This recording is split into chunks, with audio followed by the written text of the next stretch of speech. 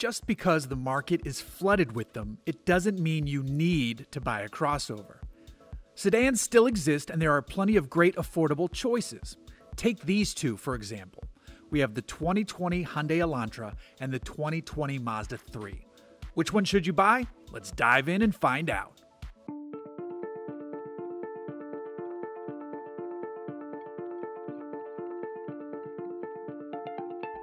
For those of you who don't need tons of space or wildly specific capabilities, a compact sedan is a perfect vehicle.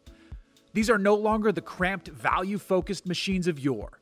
For 2020, the Elantra delivers a smartly priced machine that returns great fuel economy and is available with top-flight options on the inside. I'm talking about things like standard dual-zone climate control, an optional 8-speaker Infinity sound system, an optional Qi wireless charging pad, and both Apple CarPlay and Android Auto, which comes standard on every trim above the base SE model.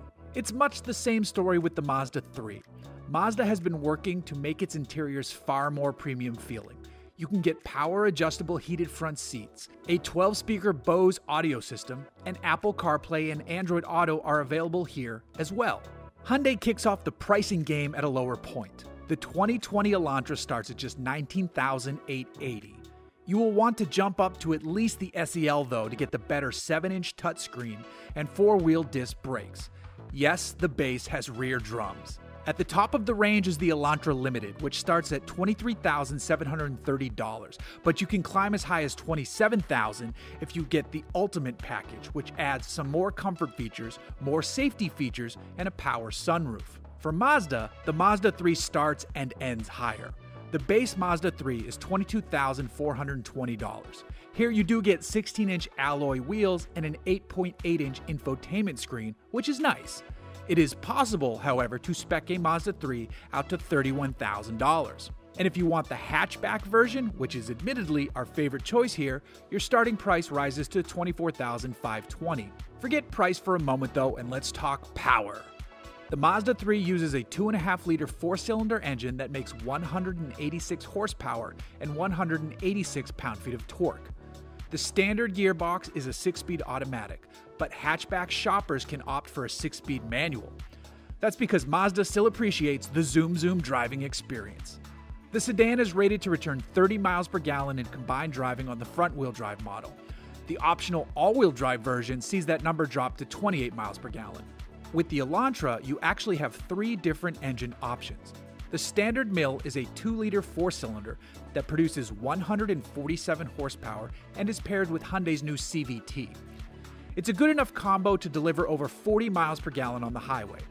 There's a fuel-focused option though in the 1.4-liter turbocharged 4-cylinder found in the Elantra Eco. It makes 128 horsepower and works with a 7-speed dual-clutch gearbox. Here you get 33 miles per gallon city and 41 miles per gallon highway.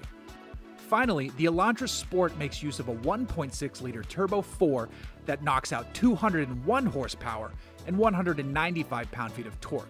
This one also uses the DCT and delivers 33 miles per gallon on the highway.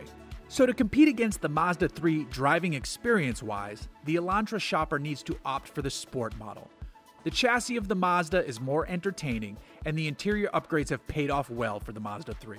Still, the Hyundai cabin is quite nice, and the driving experience improves with every new iteration the automaker produces. It's fine here with the Elantra, the Mazda 3 is just noticeably sharper. So which to buy? If your main concerns are price and warranty, you should head to your local Hyundai dealership. The Elantra is the car for you. If, however, you want something affordable that's also quite fun to drive, you'll want to take a closer look at the Mazda 3. Our choice? Get the hatchback, because it comes standard with a lot of the optional upgrades found with the sedan.